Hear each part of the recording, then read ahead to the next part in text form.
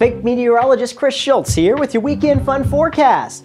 We've hacked into the actual Parish Hotel, Ramada Hotel, and Convention Center camera where it looks like a bird has perched for the evening.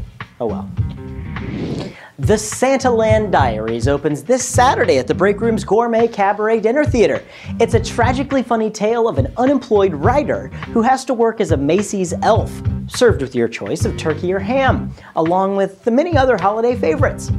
And this is first on the list today because it's my fun forecast. So there.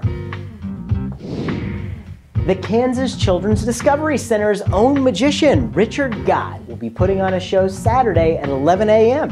It's great fun for the kids, and it's included with your museum admission. The Ronald McDonald House Charities of Northeast Kansas are hosting their annual Cookie Walk on Friday from 9 a.m. to 6 p.m. It's not an actual walk for charity, more of a bake sale with an appearance by Santa Claus. And the proceeds do help the Ronald McDonald House.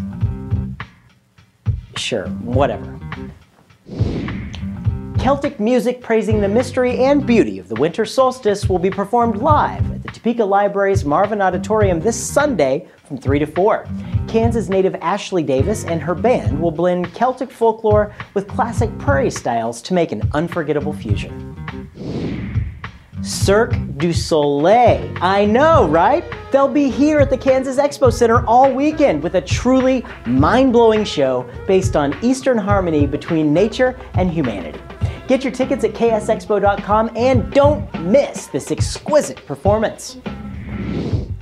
And that's just the tip of the iceberg. You can see all the cool stuff happening this weekend by signing up for the Topeka newsletter on our website. And if it's just too cold to venture outside, you can spend the weekend watching past episodes on there too. I'm Chris Schultz. Remember, keep talking about Topeka.